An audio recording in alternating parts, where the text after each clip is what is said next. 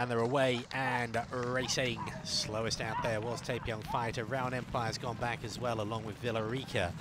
Bestero away to the fastest start on the inside, Captain Time 2, and GUKDAE Fighter looking to work around from the outside.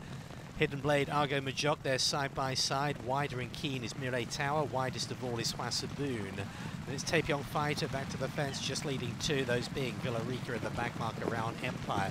No more than 8 lengths top to tail though as they come past the 4 furlong pole, beginning the turn. Bestero leading out by a length and a half.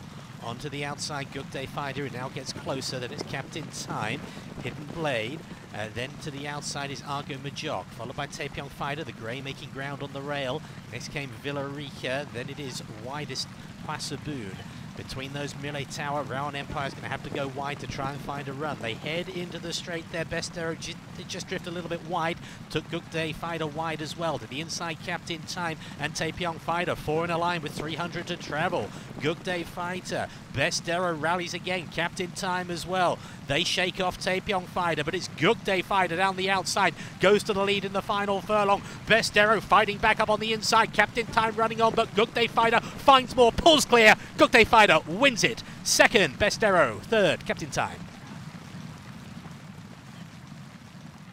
GUKDAE Fighter, Jung-kyun for trainer Choi Bong-ju and owner Lim Han-yong, a 3-year-old colt. He is by Freedom Child.